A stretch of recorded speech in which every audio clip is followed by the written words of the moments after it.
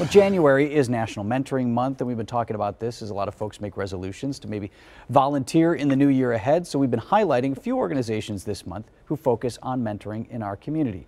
And today we have Nicole Daniels, founder of GLOW, and GLOW participant Melissa McCraddock. Thank you both for being here today. Thanks for having us. Nicole, tell us a little bit about GLOW and what that is, what your program does. Okay, thanks. It's Mikhail.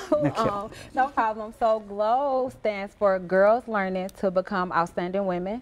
We work on the social and emotional needs of our young ladies, ages from 11 to 22. We just want to make sure that they are becoming the best versions of themselves. And you work within the schools, or where do you find your candidates to work with? Okay, we do have a location on 23rd and Hopkins, 2300 West Hopkins.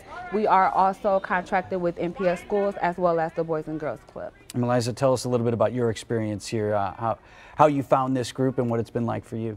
I found this group during CLC at my school, and the group has really helped me with really kind of like everything, like far as, you know, confidence and things like that, self-esteem, things like that. And how can that make a difference for you, like each day, every day, as you've been part of this?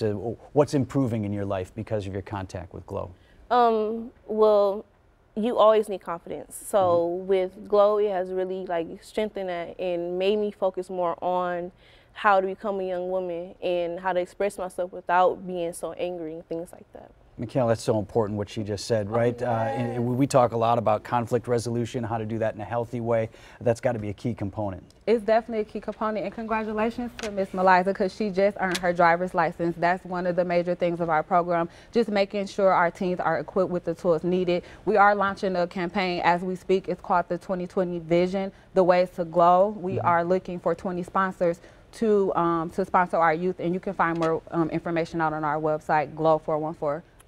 What makes a good person for that? Who are you looking for? Our organization focuses on disadvantaged youth. A lot of the times people overanalyze the word disadvantaged. Everyone is disadvantaged. Just being born here in America, you know, can be disadvantaged. I can list mine for you if you want, right? Yeah, exactly. Right.